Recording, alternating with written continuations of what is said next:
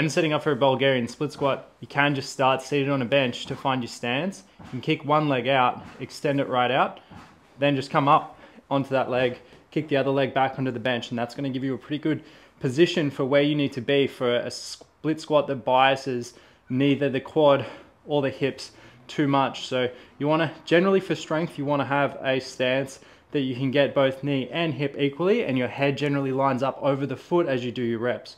You can bias this by coming closer to the bench, and you will get more of a quad focus with a lot more knee, or as you go further out, you're not going to have so much knee bend, and you're going to get more in the hips. And so that'll be more of a hip focused split squat. Once you can do your rep range with your full tempo maxed out, you can start to add load. When we do this, maintain a balanced front foot, and also just use the back foot for balance. Don't put too much pressure in, otherwise you won't know how much load is going into this front leg. So you just want to use that to stabilize and really focus on pushing through that front leg.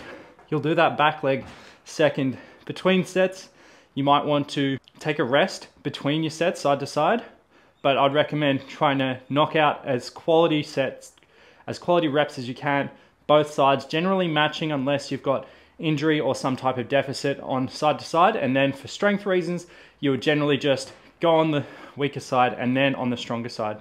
When you're adding load, make sure that you keep balance over this front leg and you don't let the shoulders drop. You want to maintain this nice position, then push through that front leg as you hit these reps.